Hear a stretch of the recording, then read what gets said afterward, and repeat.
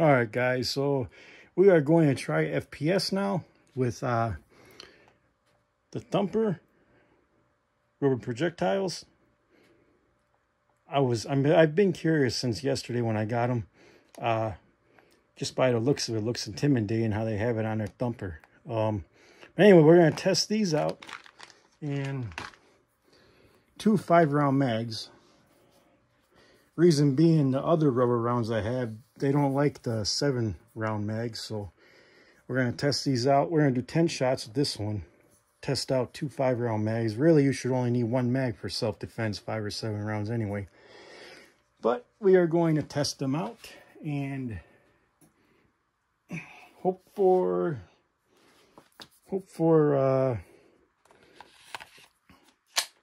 some good numbers.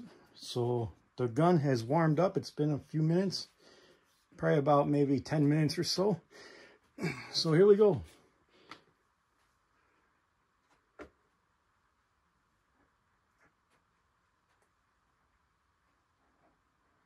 Here we go. Make sure everything's lined up. All right, here we go, guys. Thumper rounds. I believe these are, when I measured them last night, I think they were 4.2 or 4.1 grams. I'll make another video of that. So here we go. Let's test them out. Oh, once again, Byrna EP, in case you guys are wondering. I don't think I said that. So here we go. 211, first pull. 229.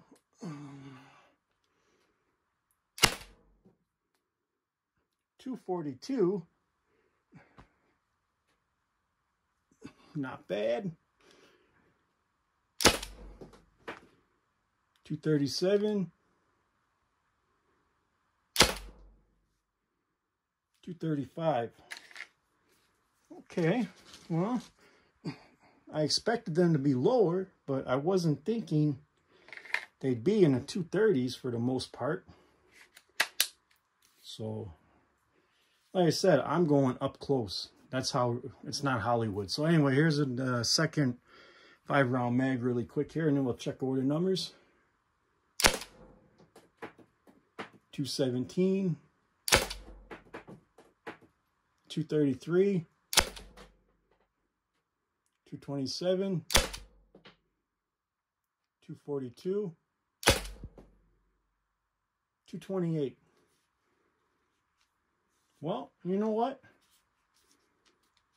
If you're up close, like point blank, I think that's going to hurt a hell of a lot. Probably, I know it's going to do damage to the face. So let's try to check these numbers here. Okay, so this was a 10th shot. Was 228. 9th shot, 242. 227. 233. 217. Second mag, last shot was 235. 4th shot, 237. 3rd shot, 242.